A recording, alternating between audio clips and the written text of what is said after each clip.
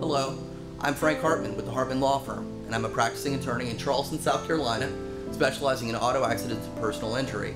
And today we're answering the question, what you should do immediately following your accident with your totaled car. When your car is totaled immediately following an accident, and by total I mean you've been involved in a very substantial wreck and the car is no longer drivable, a tow truck obviously is going to need to come and take it from the scene, from the secondary road or the interstate, and it is going to take it to the storage facility where the tow truck, works out of. Typically, you're going to find that the charge for that is anywhere between $150 to $250, which is something you can certainly reimburse by the defendant's insurance company for. However, what the hidden charge is that you're unaware of is every day that your car is actually there and it's not drivable and it's at the tow yard essentially, it's going to be charged anywhere between $30 to $50 for every day that it's sitting there. And under South Carolina law, you have an obligation to mitigate your damages. By mitigate, I mean lessen your damages. In other words, you've got an obligation to make it so that the car doesn't sit there for very long.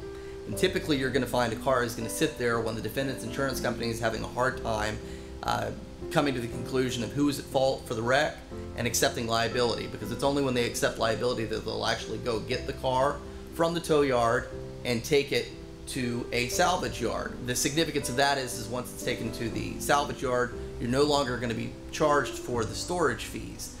So you've got two choices immediately following an accident. You can wait and just kind of take your chances and hope the defendant's insurance company picks up the tab for all of the storage fees, or if you have the means, my suggestion would be for you to go and get your vehicle and have it towed from the tow yard to the salvage yard on your own dime. And obviously you can submit that bill to the defendant's insurance company for payment later on, but it will save you money in the long run because you're not going to be charged $30 a day.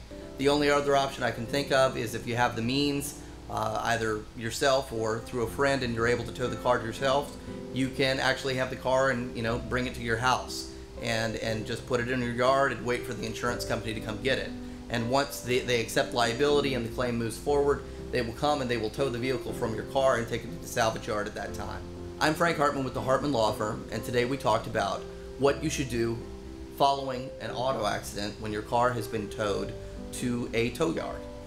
If you are watching this video, clearly you have questions and you've been involved in an auto accident, please pick up the telephone and call me at 843-300-7600, or feel free to look me up at thehartmanlawfirm.com. And again, thanks for watching.